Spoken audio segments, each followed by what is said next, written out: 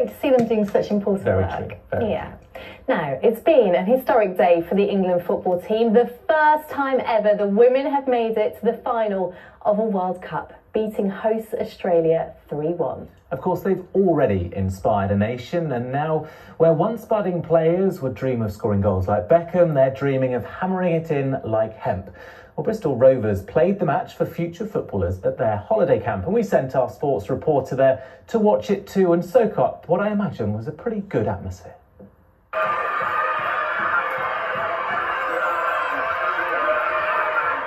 The Lionesses may have been playing nearly 10,000 miles away in Australia, but there was delight and excitement in Bristol as England beat the hosts to roar into the World Cup final.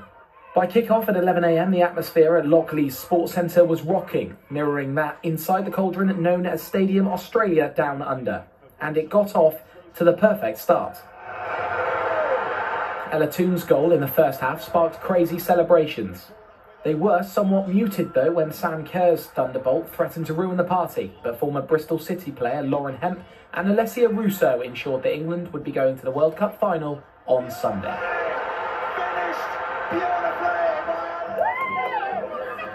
It was really good, so good. I really enjoyed it when they scored a goal. Everybody would shout, "Yay!" Yeah, and then some people were even standing on chairs out there. They were so excited. Some people nearly lost their voice. Really proud, and I really enjoy it. Watching them going in the World Cup final. It was a good game, and loads of people were just shouting a lot. It was a good game.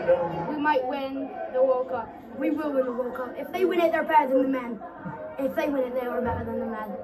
Do you think they can win it? Yeah, probably. You don't seem too confident.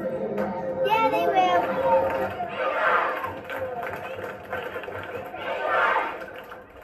The celebrations continued before it was then their turn to take to the pitch and try to emulate their heroes. Bristol Rovers Community Trust run these sessions throughout the summer. Today, obviously a bit different though, with the main focus being on what was happening on the other side of the world. With the Lionesses' sustained success, it feels for many there's a newfound love of the sport that has been around for generations. With the World Cup trophy up for grabs for the national team on Sunday, there's a chance to further cement their legacy and give potential stars of the future something bigger to cheer about. Ross Arnott, ITV News. Let's hope it's coming home. Yes. I'm sure it is. Very excited children, very excited adults, in fact, as well. It was tough having to work on our lunchtime news and not get distracted by the football. And I must just say, of course, all the build-up to that final will be here on ITV1. Kick-off, of course, 11 o'clock on Sunday. Yeah, and you can get all that reaction from the match from Australia when the ITV News continues at 6:30. Here's Lucrezia Millarini.